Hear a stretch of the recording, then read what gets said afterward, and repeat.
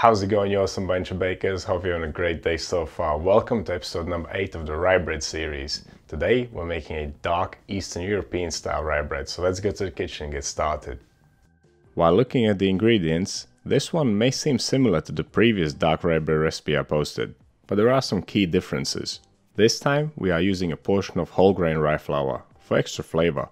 We are skipping the pre-ferment to speed up the process and simplify it, and we will be glazing this bread with a unique glaze I had not used before, and the resulting loaf turned out quite similar to the breads I used to eat back home in Latvia. It has a very rich flavor and aroma, and the crumb is super bouncy, and the crust is nice and soft, which are all great qualities for a rye bread. So let's get to it and see how it's made. Starting with the ingredients, we'll need some whole grain rye flour, also known as dark rye flour. We'll also need some white rye flour and a little bit of white wheat flour. For sweetening and acidity, we'll use some molasses, but you can of course swap this for any sweet syrup that you like. The real magic ingredient in this recipe is the fermented rye malt powder. You can hear more about it in my other dark rye bread videos. Okay, we'll also need some water, some apple cider vinegar. That, along with the molasses, will add a nice bit of acidity.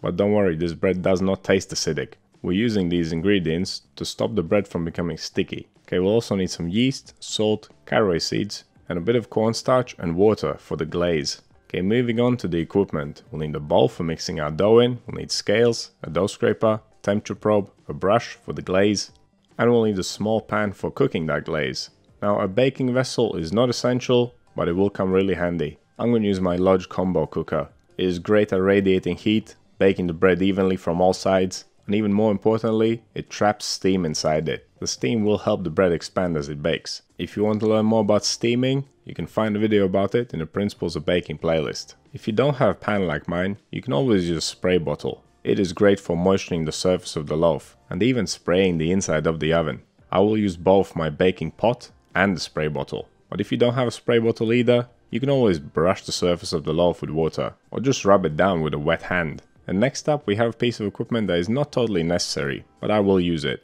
and that is a proofing basket. Again, if you don't have one of these, you can just proof your loaf on a tray that you're going to bake it on. Or you can use a bowl lined with a clean tea towel. Bread making is not that strict. You can make the same loaf 100 different ways. So let's begin. We'll start with a scald, which will contain the fermented rye malt powder, the caraway seeds, a portion of the whole grain rye flour, the molasses, and some boiling water. It is the scald that gives this bread this unique texture. It will make it nice and bouncy and soft. But not only that, it will make it stay fresher for longer. Mixing flour with boiling water gelatinizes the starches, which will make them hold on to moisture a lot more effectively, and that will stop the bread from staling too soon. So mix your scald until there's no more dry flour left and leave it to cool down. My kitchen was relatively cold on that day, so it took only a couple of hours for it to cool down sufficiently. But you can certainly mix this and leave it for the next day if you want to. I did not want my scald getting too cool, because my kitchen was pretty chilly, and I'm also going to use some relatively warm water. So let's continue by mixing the main dough. Add the remaining water, the vinegar, the salt, the yeast, then give it all a good mix. Maybe grab a whisk to make your life easier.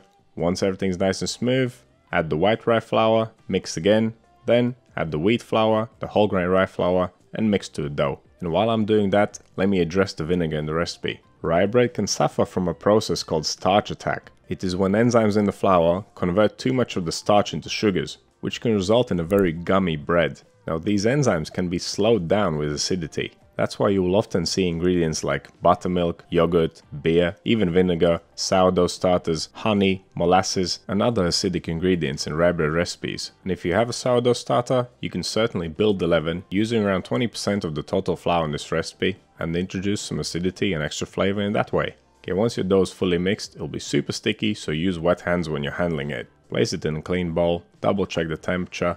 Mine came out at around 25 degrees Celsius or 77 degrees Fahrenheit. At this temperature, bulk fermentation should take around 2 hours. Halfway through bulk fermentation, we will give this dough a fold. Since there is a little bit of wheat flour in this dough, we might as well try and give the gluten a better chance. And besides that, folding will also equalize the temperature in the dough. Since my kitchen is quite cool, the outside of the dough will cool down quicker.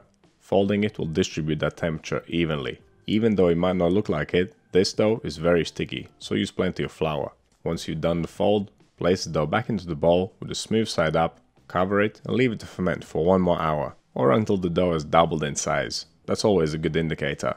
After bulk fermentation, it is final shaping time. Again, use plenty of flour. The shaping method here is slightly unconventional. Instead of folding the dough, simply degas it and press it into shape, be it round or oblong, it's up to you. Shaping it this way will ensure that the surface is smoother. After shaping, we can place it in the proofing basket.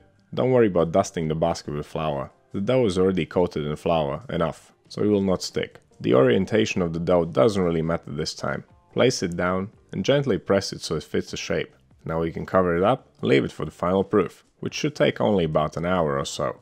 As soon as the surface develops a few good cracks, it's ready for the oven. Make sure that during the final proofing time you preheat the oven, 250 degrees Celsius, 480 Fahrenheit, fan off. And of course preheat your baking vessel if you are using one. This is what the dough should look like once it's fully proofed. Now we need to invert it for baking. The best way to do this is to place a piece of baking paper onto the dough, hold your hand against it, lift up the basket and then flip it upside down in one smooth move. Next up you want to brush off any excess flour. You can use your hand or you can use a brush. And before it goes in the pan, we'll spray it down with water. This will stop the crust from drying too soon as it bakes, and it will make it softer in the end. And again, if you don't have a spray bottle, you can just rub the dough with wet hands. And now it's ready for the pan. Take some precautions to not burn your table. Get the hot pan out the oven. A thick pair of oven gloves are just perfect for this job. Gently place the loaf in the preheated pan, cover it with a lid, and then pop it in the oven. The initial bake will take 30 minutes. As soon as you place the bread in the oven, turn the temperature down to 190 degrees Celsius or 375 degrees Fahrenheit. 30 minutes later, remove the lid from the pan and then pop the bread back into the oven for another 15 minutes of baking. And towards the end of those 15 minutes, make the glaze. In a small pan, combine the cornstarch and the water. Then bring it over to the cooker and set it on high heat. Cook it for 2 or 3 minutes, stirring it occasionally until it becomes nice and thick. This is what it should look like once it's done. Leave it on the side, and once the 15-minute timer for the bread is up, pull it out the oven and brush with the hot glaze. Make sure to cover the whole surface of it. And then place the loaf back into the oven for another 5 to 10 minutes of baking, or until the glaze looks dry.